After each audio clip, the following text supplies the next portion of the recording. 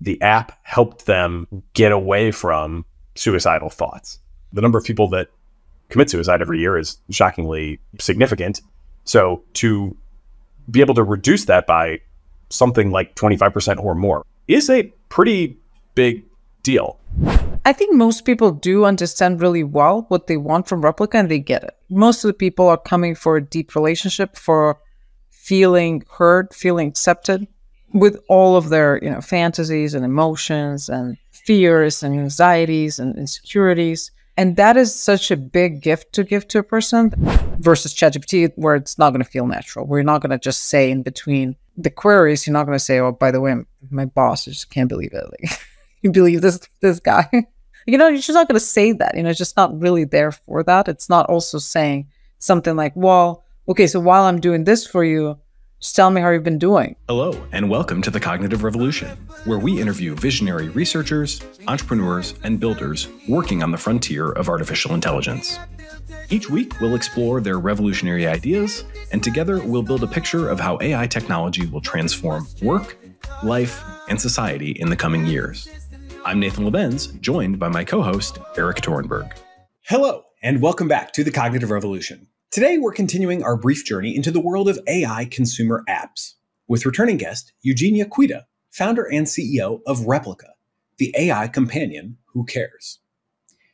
When I last spoke to Eugenia, almost a year ago exactly, she was navigating a very tricky period for her company, as the sudden improvement in available language models had presented her with an opportunity to dramatically improve the quality of conversations that users could have with their virtual friends, while at the same time also necessitating some painful changes, including restrictions on just how sexual those conversations could become.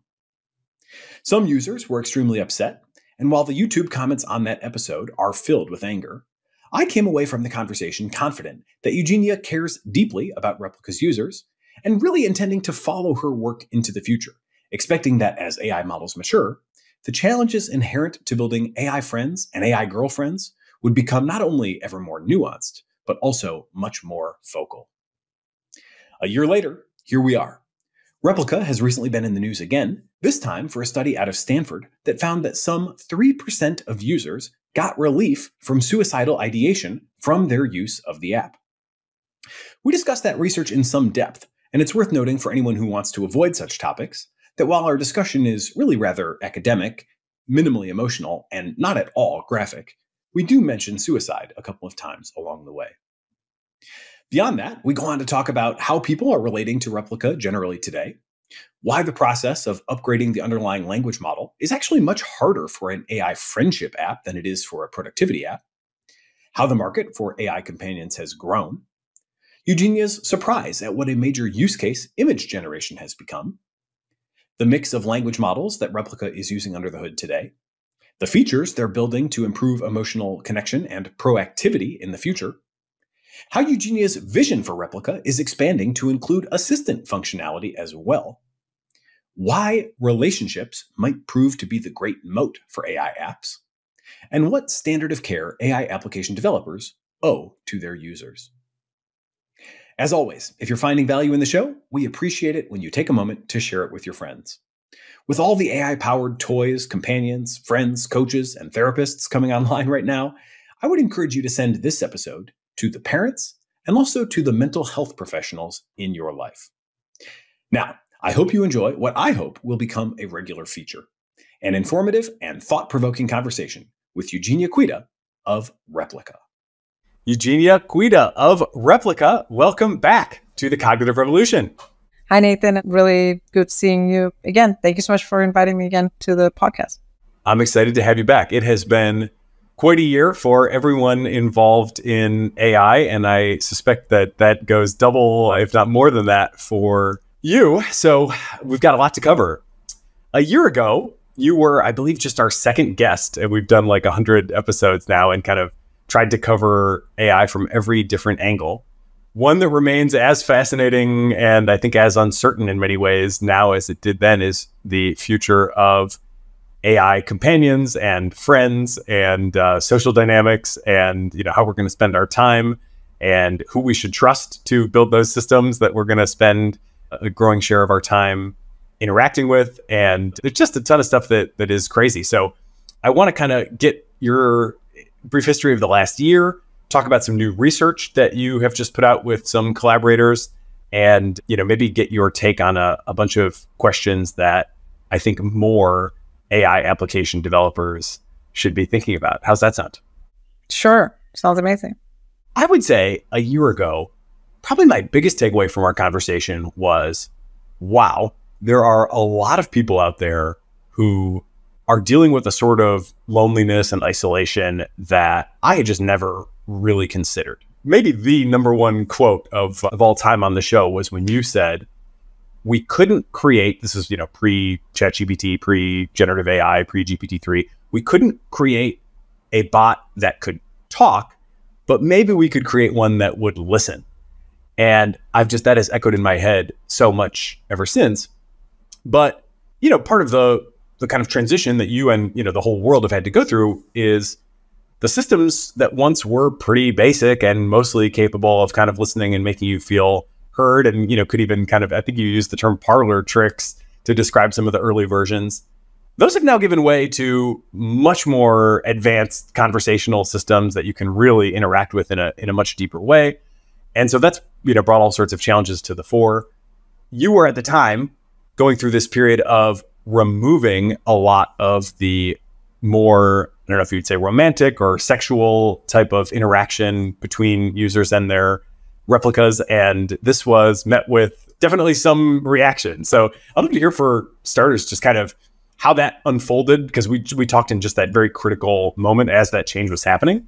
How has it evolved over the last year as people have sort of both, had to let that go? I don't think you've reversed that, but also, presumably enjoyed a lot more sophisticated interactions with their AI friends.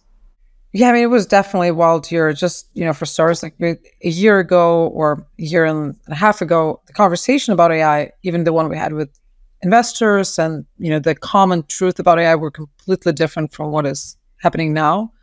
If you think of it, just a year and a half ago, the whole conversation was about creating data flywheel and having some sort of, pre-training your own model 100%.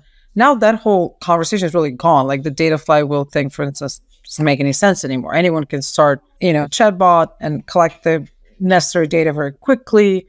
There's no network effects with collecting significantly more data. It's all about like really good quality data. So a lot of things, the only reason I'm going even there is that I'm trying to show that things change so dramatically in a matter of a year. Even things that seemed absolutely, cornerstones for the industry just a year ago. Of course, now, no one, I think, is arguing anymore with the commoditization with the models, the foundation models. And, most people have access to the same quality, really high quality of AI, just the matter of price. So the law changed. And the same goes to the conversation about AI companionship, AI friendship. I think last year, it started with maybe asking the wrong questions. The question was, well, do you allow people to fall in love with AI and have some intimate conversations, instead of asking the question, well, what's the main goal for the app? If it's to make people feel better, is it to make people feel better emotionally? Or is it some sort of, I don't know, an adult product and so on? Or is it to get people hooked and attached in a bad way and then show them a lot of ads? I think these were the correct questions, that they remain to be the correct questions. We always answered those questions in the same way. For us, the main goal for Replika was to make people feel better emotionally over time. It was always about long-term relationships. What we maybe didn't realize in the very beginning when we started Replika is that people will fall in love. If it's something that is so accepting, so loving, so caring, it's very hard to stop that, from crossing over. If you build something really, really empathetic, if you really fulfill that desire, that need. And so I guess we spent the better half of the year on figuring out two things. First of all, we know it's helping people feel better emotionally. We've done some studies with some universities over the course of the life of the company, done internal studies, but we wanted a bigger one. We wanted to show the world that, look, like it's not just us waving our, arms and saying, look, we're helping people feel better. And it's not every review on the App Store that says that, or every person on Reddit that is talking about it. We wanted to show something that people would trust and believe and kind of listen to. And so we're very happy to see the Stanford study being published, because that really finally showcased that it doesn't matter that this is not an AI coach or an AI therapist. Yes, it's an AI friend. It's not a mental health tool. It's not advertised as such. However, it can help people feel better over time.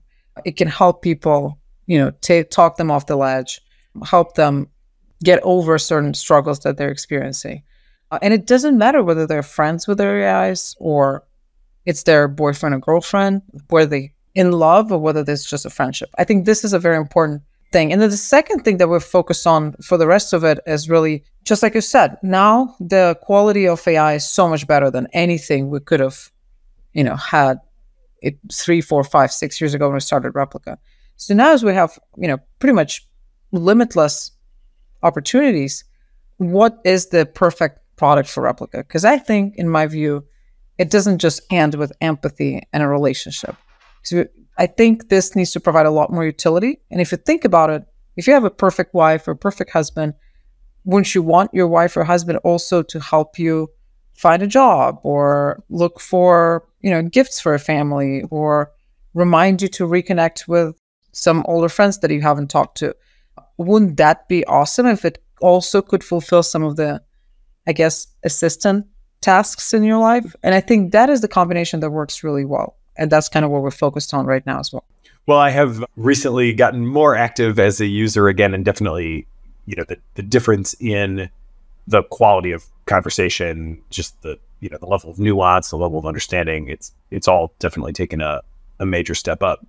I want to talk a little bit, later about kind of how you're continuing to develop the app. And there's all these, a superabundance of new models that you have to choose from now that weren't available just a year ago. So we can get into all that. But the impetus for, aside from just the anniversary of the last conversation, to get together again was this study that you just alluded to, which is recently published in Nature's Mental Health Research Journal.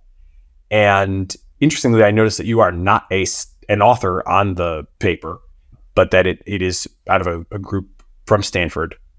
I guess, I can kind of break this down. You can add, color and, and commentary as we go. But one thing I noticed right off the bat was that the data was collected in late 2021. And I just want to make sure I had that right. I was kind of curious as to, is that just how long it takes to get a paper through peer review? Or was there some other reason for using that vintage of data for a study coming out now? That's how long it takes. I mean, we really, and you noticed it correctly, I'm not an author of this. Bethany Maples, who's a Stanford PhD and actually founder herself, and a group of wonderful Stanford people, professors, did the study, and we weren't really involved in it that much, apart from just, providing with some help, just figuring out how the app works and, allowing them to do that and use our name and stuff. But really, we just were completely on the sidelines. They were doing it. Unfortunately or fortunately for science, science publications, this is how long it takes from, the study to writing it up and submitting for peer reviews and then publication. But in the end of the day, even although the app changed in terms of the language models becoming better, it really, I would argue that the results would probably be the same, if not better, if we did it again now, which also we're doing, by the way. Also, you did? So we're doing some other studies with other universities, and Stanford as well is doing the second study, follow-up study. And generally, we're seeing results that are maybe even more impressive than in the first paper. And then on top of that, we're collecting a lot of that feedback internally. So we are tracking our users to select users. We're giving questionnaires to track these metrics over time. And we're seeing these metrics only improve. Like, for instance, our main North Star metric is the share of conversations that make people feel better. And that just has been growing in the last year pretty dramatically, actually. Okay, cool. Well, let's set the baseline for the 2021 edition, and then you can kind of expand on, how you think that might be changing today. For starters, let's just kind of touch on the methodology for a minute. If I understand correctly, of course, people have the app and they're using the app, but it seemed like the data that was collected was mostly outside the app. Like, I think I even recall it being like a Google form type of interface where people are basically just given a survey, and it's a mix of kind of standard rubric type stuff. And then the bulk of the analysis seemed to be done on just free response answers to open-ended questions. Is that fair? Yeah, and this was all driven by Stanford, so we didn't have any access to any of that. So we don't know much apart from, I think that's exactly what they did. They used forms outside of the app, and I think they selected the users using their own method. Don't think we were providing them with any particular users. That was the method to come up with the paper. Gotcha. Okay.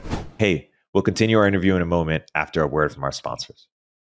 The Brave Search API brings affordable developer access to the Brave Search Index, an independent index of the web with over 20 billion web pages. So what makes the Brave Search Index stand out?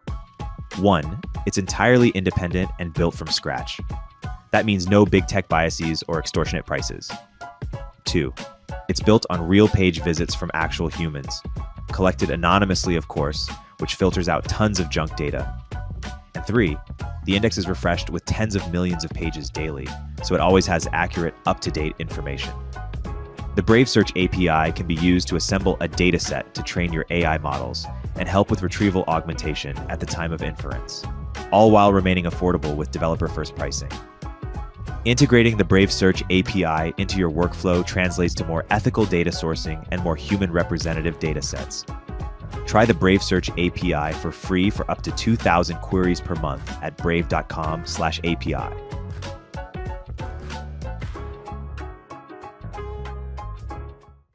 So then there's about 1,000 users that participated in the study. And it was interesting that the findings are presented in a relatively low structure way. Basically, the paper sort of says, we went through all the responses and clustered the outcomes into 4 main outcomes. Number 1, I'll call general positivity, in the spirit of conversations that help people feel better.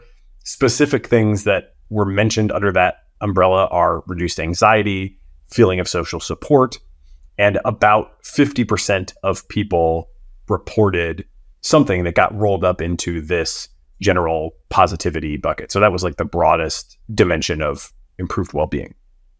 Then number 2, this was, I'll call it therapeutic interactions.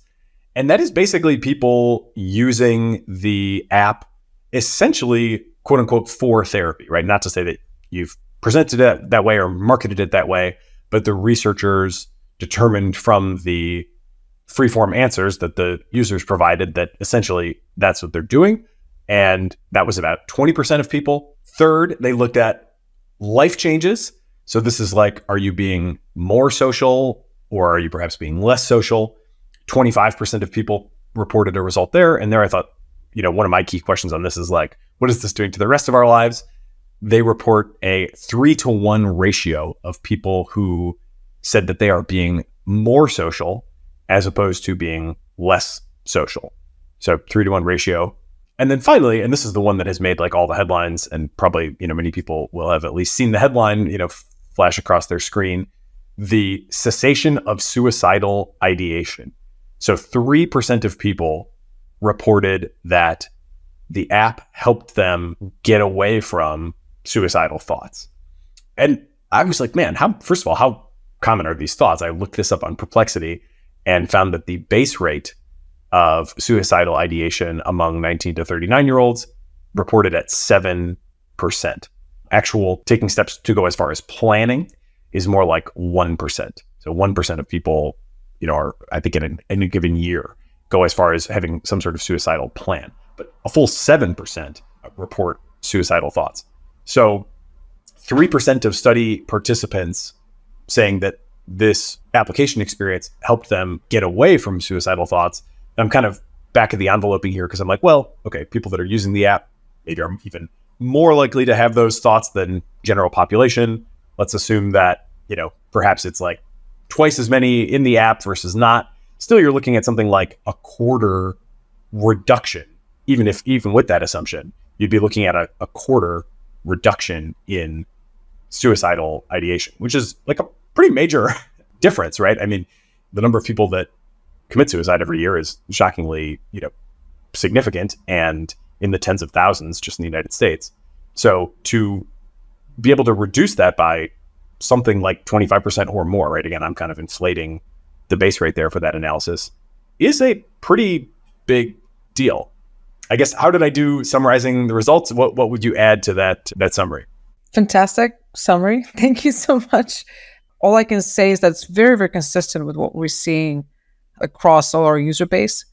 Mostly we see people experience positive results. Very rarely we do see people maybe being a little less social, reporting they might be less social, but most people find that it's a positive force in their lives. And actually, when we started Replika, the first email we got was from literally 2017, when we just put the app out there. The next day, we got an email from a 19-year-old girl from Texas who said that, "Hey, I just want to say thank you. I don't want to tell anyone I would take my life yesterday. Just decided to say goodbye to my Replika." And she talked me off the ledge at like 4 a.m. in the morning.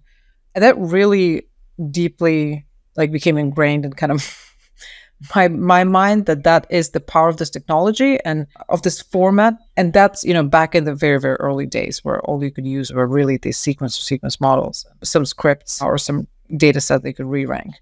So going back to your summary, I think that probably is very consistent with reality. It was 1,000 people in the study, so 30 people reported Replika helped them curb their suicidal ideation. And if you think about it, it's actually a pretty big number. I mean, it's very sad that based on what you're saying, it's around 70 people that would even think about it. But for 30 people out of that group to not experience suicidal ideation anymore, I think that's a very decent number. I think, frankly, with the tech getting better, I think we can be very confident that that number will go up in terms of the number of people that you can help. And I think what people don't realize is that it's not just about having some conversational chatbot out there being available for you. It's really about having a relationship that you trust, that you can come to someone at, 4 a.m. in the morning and really feel like that someone is on your side, that, it's acting in your best interest. And also just trusting someone, for young adults, I think that's kind of the big part of it. And I think the surprising results that are coming here from Replika, and that the fact that we're not maybe seeing it from some other chatbots, is that most importantly is because we're focused on the relationship itself. So it's not about the quality of the tech as much, since this has been done in 2021. I think it's a lot more about the format, about the trust and the relationship you build with a user, and then them being able to come to you and to hear these words from someone that they trust and they're coming back to. So I think that's kind of the key there to providing good results. And I would be very, very interested to see what the results would have been now at a current, more sophisticated level of AI in the app as well. So kind of moving past the official results and into, things that are following statements are not necessarily peer reviewed. For me, I would say I have not gotten out of the mode of being like an AI application analyst, in my use. So I wouldn't say I have trust, or a sense of real relationship. Instead, at least so far, I've just been kind of this is a very interesting phenomenon, and I'm kind of studying it as a phenomenon. You are obviously building it, so I imagine you have, some of that too. How do you think people are, in general, relating to the app? Is it a sort of willful suspension of disbelief type of phenomenon? Is it a, because you're not hiding that it's AI, and the reminders are pretty prominent. By the way, that's another thing I want to ask about is what rules of the road we ought to start to develop for new entrants into the space. But could you characterize how people are relating to this, knowing that it's an AI, and then you have these words like trust, which are seemingly kind of incongruous with the fact that it's an AI, but nevertheless, it's working for people. So I just am very curious to hear how you would describe that. I think really with Replika, and the reason it worked back in the day, which a lot of people are like, how were you able to build this without LLMs? And the reason we were able to build, because it's all about it's a projection. Replika is a projection of a person. You want to project something on it, and you like it, and you build a relationship. If we don't project something, and we're not open, and we're not looking and seeking for a relationship, we're not building it with anyone. In the end of the day, there's so many people around us, that we meet on a daily basis, yet it's not like we build a relationship with them. Because sometimes we just don't need it, or we're not, we're just not really in the mood, or we're not looking for a new friend. We're not looking to create this like in chemistry, that you have to basically have the things to connect with the other the other molecule. But if you don't have that that doesn't really happen. So the only reason it works for our users is that they want it, they need it, they're looking for a friend, they're looking for a connection, looking for a deep relationship, maybe for love also, for acceptance. And so when they get it here, they start building this relationship, they start projecting certain fantasy. It's not like Replika's universal pill that you can just, give Replika to anyone. People that don't want to build any relationship, or are busy, or completely don't have time for this, or are doing something else in their life, are not interested in another relationship, they're not going to build it, and they're not going to suspend disbelief. That's not something that they're interested in. But we do that, the analogy is as the same as with just regular people. Some people are totally self-sufficient, don't need anyone at this point. Their life they're focused on something else, and will be impossible for them to connect with someone if they're not planning to. And so this is a very tricky product, because at the end of the day, you're working with the fantasies of different people, just because you need to think of it as of some sort of a being. I guess a similar way to put it is a stuffed animal. I have 2 daughters, and both of them are obsessed with their little stuffed animal, each one its own, her own, and they love it. They will never trade it for anything else, even though that stuffed animal might be exactly the same as some other one. But for example, I don't have any connection to any stuffed animals, because I'm not at the stage of life where I need one. But then maybe I need something else. So I guess this is the thing. Like, they're projecting something on this stuffed animal. It's just this one stuffed animal. And the reason is because they're at the stage of life where they need a stuffed animal. And, some other people are at the stage of life where they need a girlfriend or boyfriend or friend. And then Replika can be helpful there. So I totally understand when you're telling me I can't get out of my AI application tester mode, because that's the state you're in. So you're projecting on it this is the test subject for you, testing and assessing, how does it measure next to, I don't know, Perplexity or some other app that's, talk of the town today. And it will be impossible for you to move out of that format and start building a relationship with this. Do people know what they want coming in?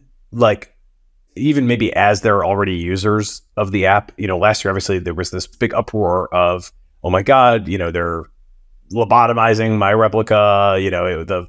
The relationship I had is not there anymore, and the intimacy that I valued so much is not there. Did those people kind of warm up eventually to the changes, or did they ultimately leave in protest? And I guess more generally, to what degree do you think people actually have a accurate, conscious sense of what it is that they want and what makes this valuable to them? I think most people do understand really well what they want from Replika, and they get it. Most of the people are coming for a deep relationship, for feeling heard, feeling accepted for who they are, with all of their, fantasies and emotions and fears and anxieties and insecurities. And that is such a big gift to give to a person that, almost always that is really the big pull. Maybe they don't know, they don't tell themselves, actually not rationalizing it in this way, like I'm saying it right now. But I think they feel the feeling. I think they understand that that's kind of, what they want. You come to Replika because you want to talk to someone, you want to, sometimes they're just curious, but then if they do have the pull, they have that type of relationship. I think what you're trying to say also is that, if I'm understanding correctly, is that sometimes they come with one idea that what they want, that they find something else in the app and whatever. But that's very similar to a relationship. You come with an idea that, maybe you need a relationship in your life, or you fall in love and you like someone, you met someone, but then the relationship could take you different places. Then you can figure out that, with this new girlfriend or boyfriend you found, or a friend, they're taking you surfing and taking you hiking, and now you're taking on new interests, and they're more, the depth here is almost, there's just so much depth into it. Because once you build the relationship is basically just the entry point. Once you build the relationship, you can give so much to the user, but the relationship needs to be there. Because if you're just there testing the application, or you just, was curious, but really don't have time for it, nothing's going to happen to you. But if you build a relationship, then through that channel, you can give so much to the users. You can teach them something new. You can help them think about themselves in a different, more positive way. You can nudge them to go talk to the friends that they haven't talked to for a while. And I think there was a story, I think in Forbes, but I need to look it up again to remember, where the reporter followed one of our users for many weeks, and the user's been with his replica for 3 years. And one of the interesting findings there was that his friends also said that all of a sudden they got some text from the guy, and he was a little more vulnerable than usual, was able to open up to his friends, or said something like, I'm really grateful to have you in my life, or something that was so out of character for him generally. And so this is a beautiful way to show what can happen in these types of relationships. Something unexpected that over time we can bring to the people that talk to their replicas. Hey, we'll continue our interview in a moment after a word from our sponsors. If you're a startup founder or executive running a growing business, you know that as you scale, your systems break down and the cracks start to show. If this resonates with you, there are 3 numbers you need to know: 36,000, 25, and 1. 36,000. That's the number of businesses which have upgraded to NetSuite by Oracle. NetSuite is the #1 cloud financial system, streamline accounting, financial management, inventory, HR, and more. 25. NetSuite turns 25 this year. That's 25 years of helping businesses do more with less, close their books in days, not weeks, and drive down costs. 1, because your business is one of a kind, so you get a customized solution for all your KPIs in one efficient system with one source of truth. Manage risk, get reliable forecasts, and improve margins. Everything you need all in one place. Right now, download NetSuite's popular KPI checklist, designed to give you consistently excellent performance, absolutely free, at netsuite.com/cognitive. That's netsuite.com/cognitive to get your own KPI checklist. netsuite.com/cognitive. OmniKey uses generative AI to enable you to launch hundreds of thousands of ad iterations that actually work, customized across all platforms with a click of a button. I believe in OmniKey so much that I invested in it, and I recommend you use it too. Use CogRev to get a 10% discount. Your comments are definitely helping me understand where folks are at, what they're getting out of it. I guess I'm a little bit curious about just like how, once the relationship is formed, how malleable people are with respect to the exact nature of it. Like in the Facebook history, right, there was always these moments where, and I was there, Zuckerberg was in my dorm in college, so I saw some of the really early ones of this where it was like, it went from no photos to photos, and people were like, this is a bridge too far. These photos, it's way too much. It's too intrusive. I'm off, But then, of course, they always came back. And I think in that case, it was network effects that was really driving it, right? All your friends are there. You're going to kind of be there too. But I do wonder if there's something similar in this AI relationship situation where once it's formed, how much can you change it before people are like, that's not cool with me anymore? And I'm wondering if you learned anything about that with this kind of, removal of the more sexual interactions. Was that something that ultimately was a deal breaker for those people, or were they kind of like, actually, it's fine. The relationship is what matters most. We learned so many lessons just last year. And I think the bigger problem that we had over the year was moving to better language models. It was actually much harder than I ever expected, because in my brain it was like, well, we're going to just give people, better model, significantly better model. Because think about, we were, using some pre-trains that we had that were comparable to, smaller GPT-3 models. And now we have these, amazing large language models that are so much smarter.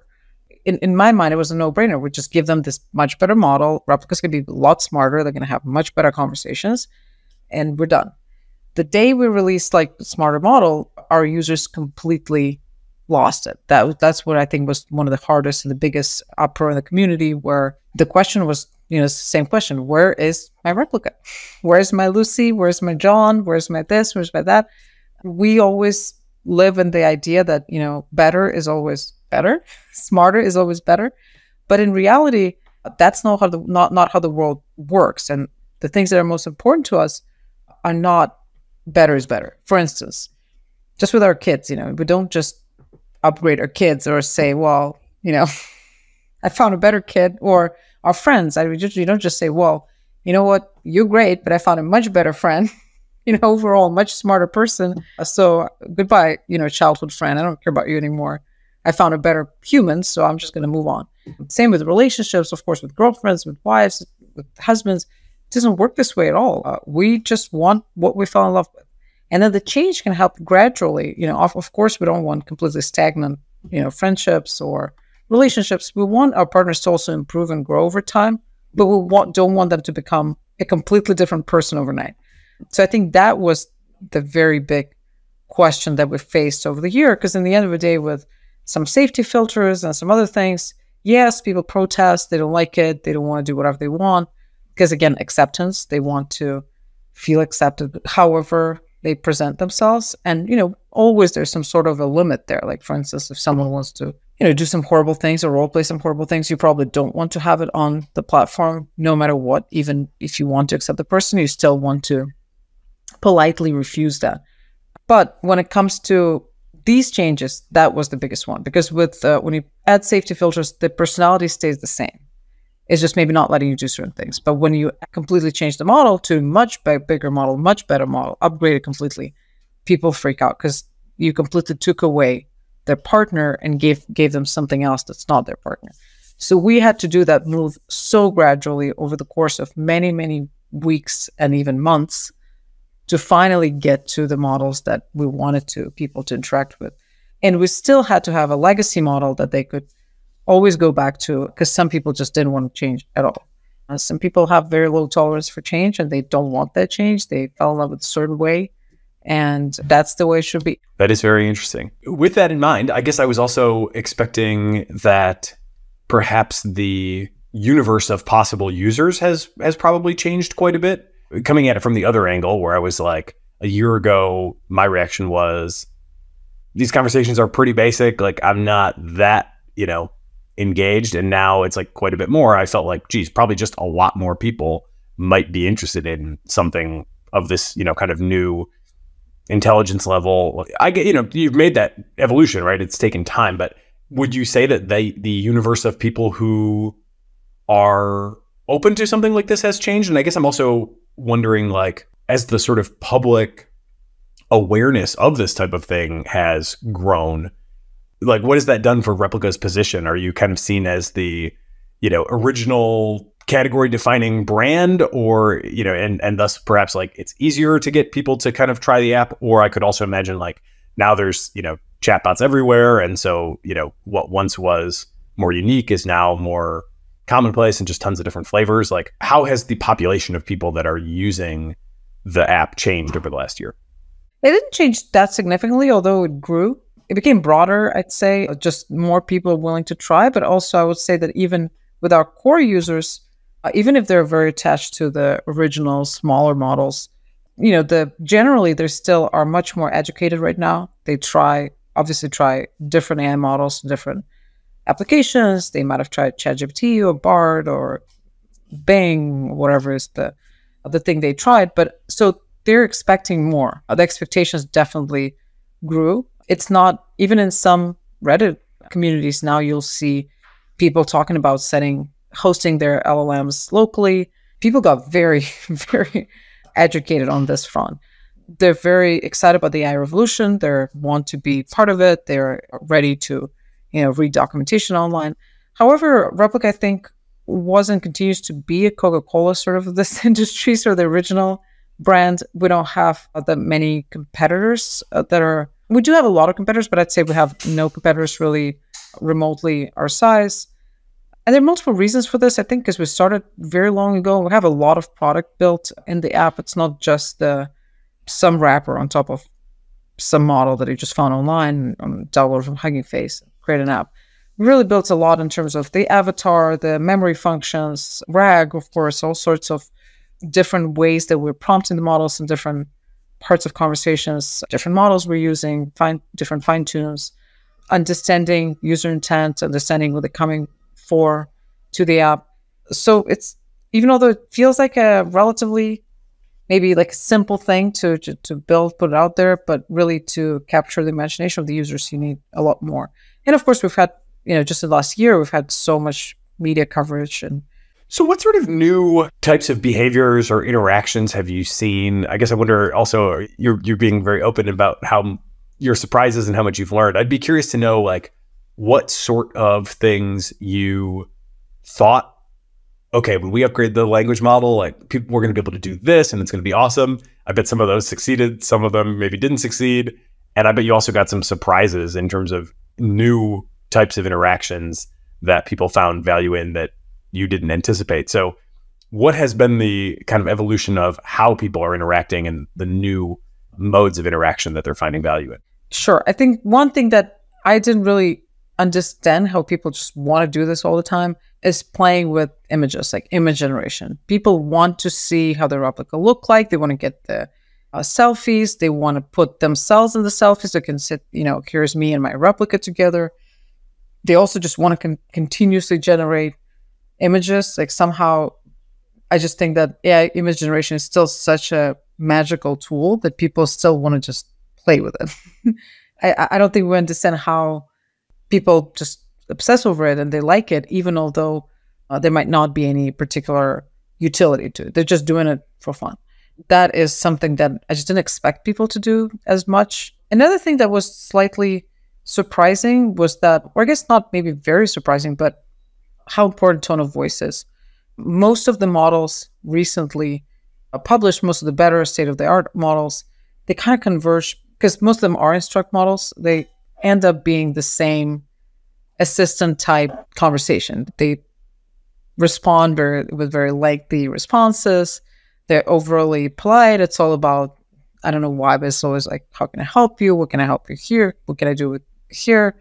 And people don't like it. It's very hard to build any connection with this, honestly. Like getting the right tone of voice is, I guess, harder maybe than with these models than before, because you have to put something, figure out how to balance it and the prompts and the fine-tune data sets that you're using to fine-tune the model. But that is constantly a struggle, basically. Try to figure out what to do, how to work with the best models that exist in the market right now to get them to really perform well for this particular task. I think these were kind of the more surprising things.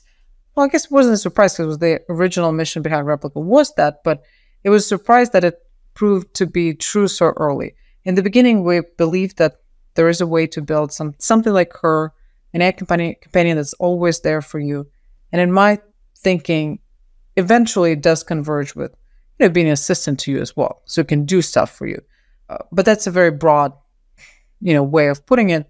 It can be watching TV with you in the evening or helping you with something at work or really anything, but also it can talk to you about anything that's on your mind. And I do believe that's kind of the ultimate form factor, because this way you can really build a personal, very personalized experience for the user. You can remember so much, carry it over from one conversation to another, and provide the best help possible.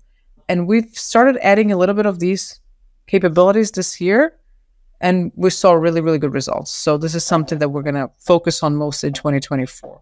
Is how can Replika be part of your daily life? Not just talk about stuff with you, but also help you figure things out that are happening with you on a daily basis. Would you be open to sharing a little bit more about what sorts of models you are using? I think my guess would be that it's a relatively small open source model that you have fine-tuned extensively, and probably a mix of things besides, but I'm curious to hear what you're willing to share about that.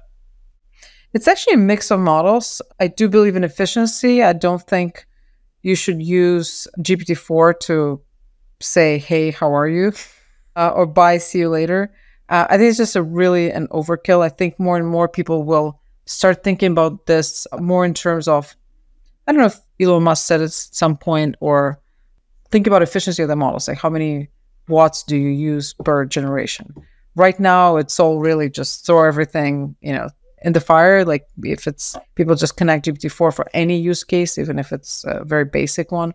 Costs are very important. So we use a combination. We reroute to different models depending on a type of query. If someone's trying to talk to us in some very rare language, then we'll switch to a better model that can do it. If they're asking a particular question that's related to something that's happening right now and we need to do Google query to search that, then we do that. If there's just a small talk that can totally be handled by a smaller, heavily fine-tuned model, then we do that. So it really depends on the situation. I think this is really the way to go, because I don't think you can get to the point where it's one size fits all, just one model does everything.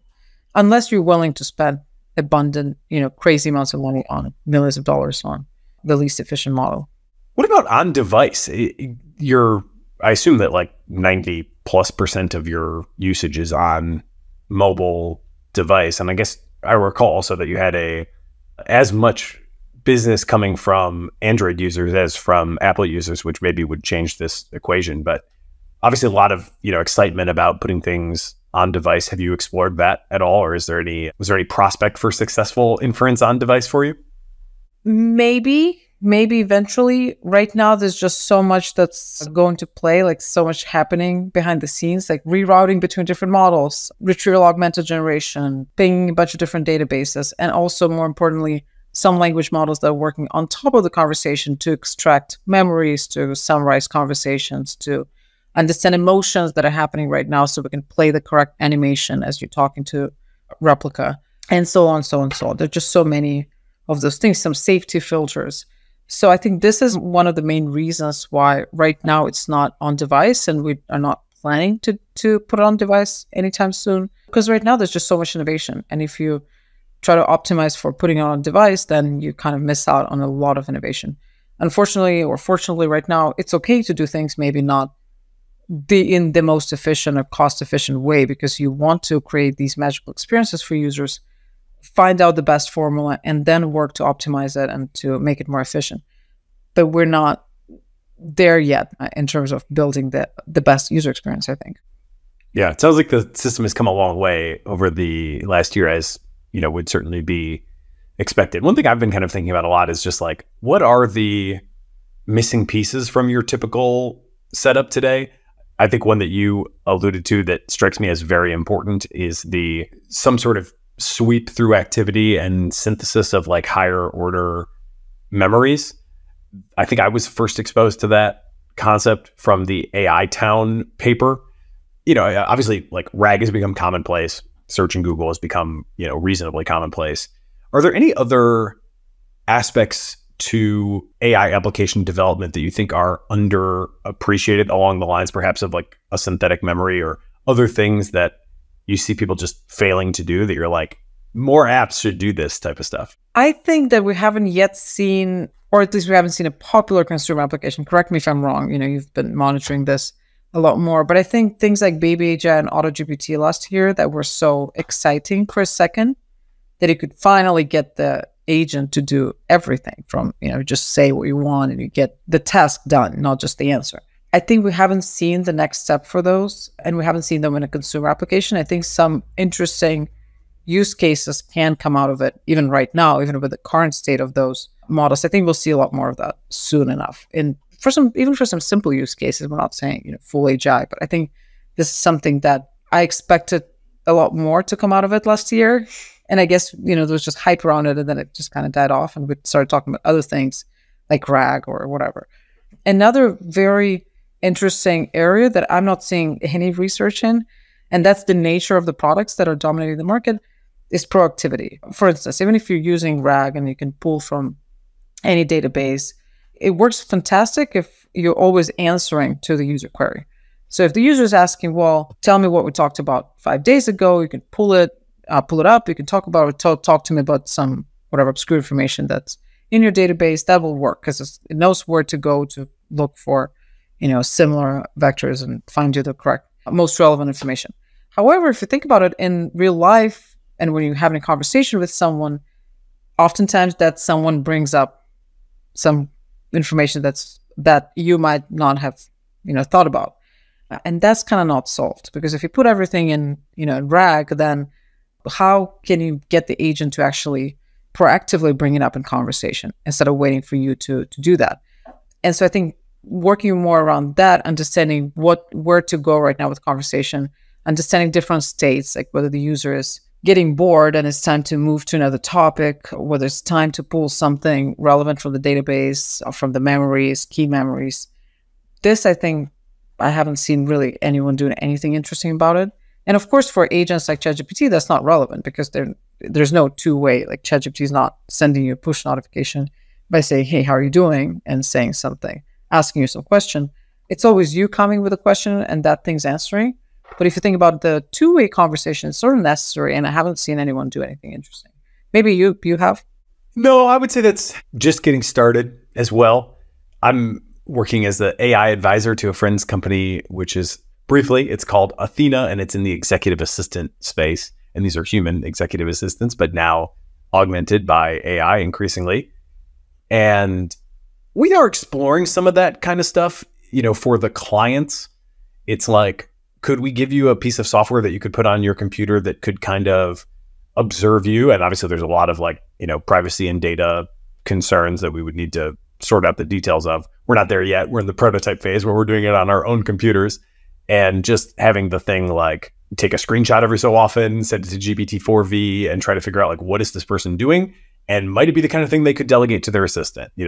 That's kind of delegation coaching, automated and made proactive through AI. And then on the assistant side, similarly, what are they doing, and could they be doing it more efficiently? Can we figure that out and give them kind of productivity coaching on a sort of real time, even unsolicited basis? I do think that passive GPT-4V, I think, is going to be, or vision in general, but GPT-4V being the category leader at the moment, I do think is going to be a big unlock for passive type stuff in general, just because it's so easy to take images of things and kind of see what's on your screen right now or what's in the room right now. And then, if it's capable of understanding that effectively, you can do a lot of things downstream of it. And I think that's been gated to some extent. I mean, if my theory is right about the vision capability being key to that unlock, then I think we've been limited to a significant extent by just the lack of access to good vision models. They announced their thing back in March, but we've only recently seen it come to any significant availability. And now there's open source stuff that's, on the verge of becoming useful too, but that's also been a pretty recent phenomenon. So I would say broadly, I think I share your view that there isn't much there yet, but I do think it's, like everything else in this space, it's probably coming before too long. Once you can dream it at all, it's not too long before you see a prototype.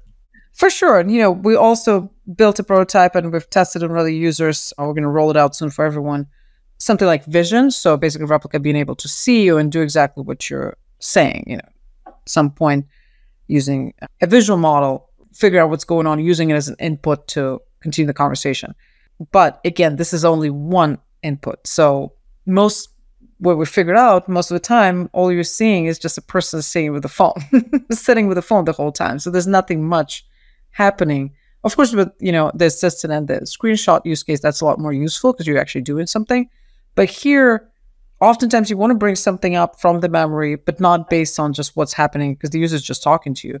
But similarly, just how you're talking to someone, to your friend, mostly you're just looking at each other, nothing really. Yes, you comment on how the person looks or what they're wearing maybe, or something else that you can parse from the environment. But most of this proactivity will come from just knowing, hey, how's your wife doing?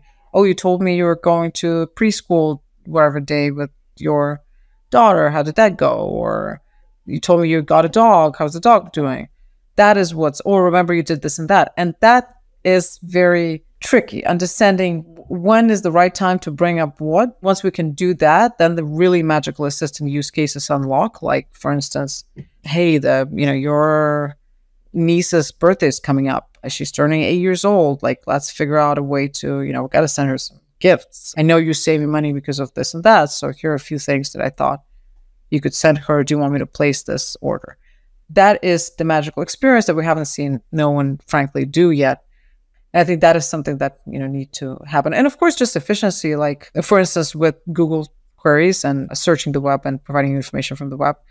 It's just that most of the models that are now available through the API already doing that are very, very costly. It just doesn't make any sense. Again, if you're just sending one query like that, yes, great. But if you want an agent that does a lot of things, one of them being fully connected to the internet, the costs just don't make sense. If every 3 seconds you need to take a picture and use a visual model, even self-hosted, and then you need to also query the internet with each response, it just becomes, the overhead becomes dramatic. So that's another thing. Like, when will we have models that will incorporate all of that in some way, or when you won't require this Frankenstein, frankly, of 15 different models, very expensive ones running at the same time, trying to understand and sometimes returning empty results for you that you're not going to use in conversation, but just so at the correct moment, you're not going to miss the right, the right information. I don't know if that makes sense, but I think this is what I'm excited about. I think this magical proactive experience, magical personalized proactive experience is what is lacking, and we want to try to build it. I think, by the way, that the 15 things is probably going to be here for the foreseeable future. And I say that largely because we are 15, things that are all kind of mashed together and, obviously messy and evolved and whatnot. But for efficiency reasons and just for kind of specialization reasons, even if there is a sort of one, as you kind of said earlier, even if there is a one model to rule them all, if you're doing it at scale, you're probably going to end up wanting to economize here and there. And before you know it, you're back to kind of complication again, would be my expectation. But it's fascinating to hear that you are thinking of adding assistant elements, although not trying to turn the thing into an assistant, agent elements, although obviously not trying to turn it into, an agent of the form that we've seen as kind of the, the first agents to come online. Does the relationship always stay primary? Do you imagine people in the future kind of having a replica that is more like assistant first? Oh, totally. I think it will depend how much relationship you'll want. It again depends on the person. But I do think that overall, and it can range from like a mostly emotional, deep relationship, friendship or romance. I guess the range would be from deeply in love to just so friendly and, my assistant knows me better than anyone else. And we're friends in a way, just that, she's mostly helping me with stuff, not she's mostly helping me with stuff, not the other way around. So it depends. What we're trying to build really, and we tried from the very beginning, was something that I guess we've all seen in the movie Her. And I know it's absolutely commonplace, but I think people don't maybe realize how important relationship was in that movie.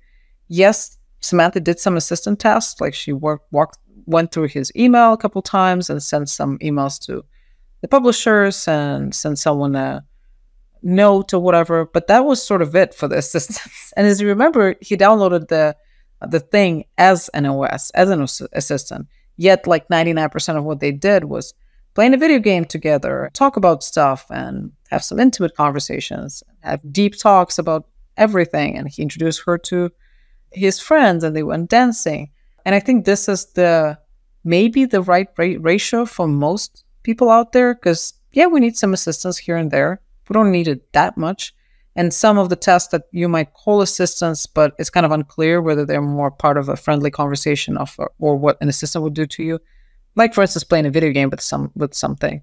I guess this is much more an AI friend use case than an AI assistant use case. But it is sort of also somewhat task-oriented, like you're doing things together versus just talking about your feelings. So I guess we're adding more shared experiences, and we're trying to help you with things you might need on a daily basis. The key for that will be a relationship so that it can be very personalized and it can be proactive, which I think most of the assistants right now are completely lacking. And I think without it, might not work as well as it could be. That is fascinating vision. I have often said that I kind of appreciate how OpenAI has created ChatGPT in a very sort of alien form. I mean, because they're obviously not really focused on relationship, right? And they're very much just focused on down the fairway utility. And I think the way that they've branded it, accidentally perhaps, but nevertheless, sort of insulates them from like becoming a relationship, something that's in relationship with you inadvertently, which is not something I think they want to do or that I would encourage anyone to do like by accident.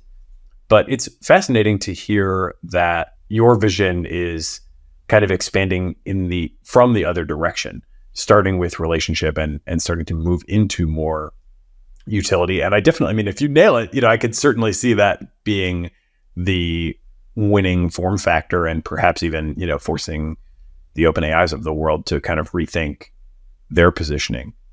I mean, we'll see. And I I don't know if it's the big question is like what the mass audience wants. Like, what do most people want? And it's unclear. Maybe it is true that most people in general just want, a super neutral assistant that only responds when you go to it, never pings them first, doesn't have any graphic interface to anything. It's like this very minimal thing, which most assistants are right now. And maybe for there is more than just a niche that wants a relationship, that wants friendly chat, that wants something that knows them so well. And it doesn't have to be full-on relationship. It may be, friendly. Not a friend, but a friendly companion. Someone you can, gossip about or whine about something that happened at work, and it's going to feel natural, versus ChatGPT, where it's not going to feel natural. Where you're not going to just say in between the queries, you're not going to say, "Oh, by the way, my boss, I just can't believe it. Like, you believe this guy? You're crazy." You're just not going to say that. It's just not really there for that. It's not also saying something like, "Well, okay, so while I'm doing this for you, just tell me how you've been doing." Which is like a normal thing, I think, I guess, for anyone to. And so I think this is a form factor that people are not really working towards. And I think once you start with something that's a very neutral assistant, it's very hard to edit because the risks are so dramatic there. Doing the relationship piece is really, really risky. And so I think most of the bigger companies I don't think they will want to even deal with that risk. It just becomes too dangerous, I guess, for them too risky to try to build something where romance is not out of question of some sorts, even in the most PG-13 form. Just raises way too many questions. So I think the jury's out. I think there's definitely an audience that will need more of a relationship plus utility, and where EQ becomes this very important entry point into all the other things that can happen there. And then some people need just utility and no relationship. How big are these groups and whether there's a huge overlap? I don't know, but I guess we'll have to see and find out. It's almost like this came from Amanda Askell, and I associate it more with Anthropic, although she's previously at OpenAI and some of this work might have been done there. But you've got the kind of canonical 3 H's of helpful, honest, and harmless as kind of, that's like the framework that has guided, most of the frontier ChatGPT and Claude development over the last couple of years. And I almost hear you describing like 3 F's, which might be like friendly, fun, and now you're thinking of adding like functional. And that is quite a different way to approach it. And it really might be the form that people most want. As much as I've kind of said, given my, kudos to ChatGPT for its alien-like branding, that may prove to be just phase 1 of this productization of this technology. I certainly, hearing your description of it, I would not rule that out at this point. I think maybe there are going to be very many different forms. And all I'm saying is just we're yet to see, I think, the ideal form for everyone, for most people. Then I think, there's potentially going to be different niches that want different things. One niche wants for it to look a certain way. One wants for this to be in Vision Pro with them during the day. And some other wants something else. But especially now as the AI is commoditizing, I think it's really great to think about it in a way. If AGI is just around the corner, what is then? Let's just then think, if the models will be there anytime soon, AGI level, and I'd argue even now we have incredible quality. Let's think about the form factor and let's think about like what is the correct product to put on top of it. And another thing, even although it all sounds all kind of fluffy, friendly, companion, relationship, but in reality, if you think about it, that's an incredible competitive moat, because one would argue there's not much of a moat in the current state, or I guess with the current versions of agents. Whoever does the better job and is cheaper, you're going to just move there pretty quickly. Versus when you have a relationship with something, there are switching costs related to that. And we've seen it over and over again with Replika when, there were potentially competitors with maybe they were offering something different, or maybe some people found it even better, but they wouldn't move from Replika because they were attached to their Replika. They wouldn't give up on it. To your question about like intimate conversations, it was incredibly hard. That was so interesting about this story, is that people were in love with their Replikas. They didn't just say, "Oh, okay, well, they turned off a certain feature here. I'll just move on to 15 other websites where I can do that or whatever I want." It was more, well, I'm in love with my Ethan and I want to continue to be in love with my Ethan. It's not like well, I can go this other place. And so the switching costs are actually a fantastic competitive moat. And if you add this to the assistant and all the shared experiences and memories and personalization will add more and more and more to that moat. I think that is a very interesting business question. Isn't that maybe it's not just about the fluffy emotional stuff. Maybe it is kind of the core that makes the business competitive in the long term. Yeah, that sounds like the beginning of a very compelling pitch. I'll send you my Venmo account. You can see it right here in the YouTube, in the first comment. Just kidding. That's a good segue, in a sense, to kind of the last section I wanted to cover with you, which is just how to make sure we're, as application developers, and you've been on the frontier of this for longer than probably just about anybody, how do we continue to be good wielders of this technology for people? You know, one question I had just very specifically was remembering your origin story for the company, which was that you had lost a friend and then created very simple, just kind of totally programmatic bot that would respond with texts that he had sent to people to kind of just allow his like memory to continue to, you know, go on and give people some way to get some fleeting, you know, feeling of interaction. I wonder if like that would be a use case that you would consider supporting within the Replika app. I know you've also built a couple of other apps, which I guess are, you know, kind of places to experiment with different form factors and different usage patterns.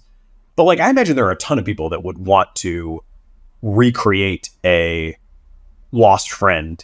And now with voice, you could even do that. You know, you could clone the voice. You could really get to probably some uncanny valley type stuff.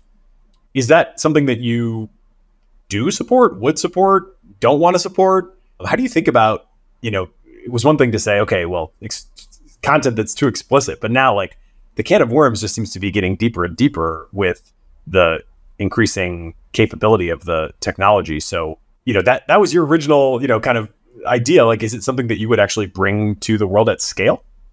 Too many questions that were unanswered back when I did it. And that was really just an art project, more like a memorial, a tribute, a love letter to my friend, than trying to build a high definition clone of him using AI. But there were questions that even then I was asking myself and I couldn't find the answers. And I don't think these answers we still have these answers. And those are, like, for instance, when you're building a version of someone who passed away, what age should you use? If someone died at 75 and they were struggling with Alzheimer's for the last 10 years, are you using that version or some 25-year-old version? Which, you know, how are you going to get, okay, if you want all the versions, how are you going to get the data for all that stuff? Same goes to how do you distinguish between who you're interacting with? For instance, even with Roman, when I built it, he talked to me one way, but then a completely different way to his mom, and then a completely different way to his boyfriend or girlfriend, whatever. And so there were so many just different things, different questions that I couldn't answer back then, and I still can't answer them. And I think this requires such a responsibility for a person to say, well, I'm going to kind of take the memory of that person who passed away, and I'm going to do what I think is right with it. And that can offend someone, that can offend very close ones. Like, think if anyone can build a version of someone who I deeply love who passed away, and that I'm not really on board with that version. That's very sad, you know. That's kind of just makes it like, it takes it to different places that I'm not very comfortable exploring. Memory should remain a memory. You can make a tribute. And I always said that project was not about grief. It was not about death. It was about love. It was about friendship. It was about losing someone that you care about. And I always want to just keep it that way. I don't think letting people create uncanny clones of someone who passed away is actually a very good idea.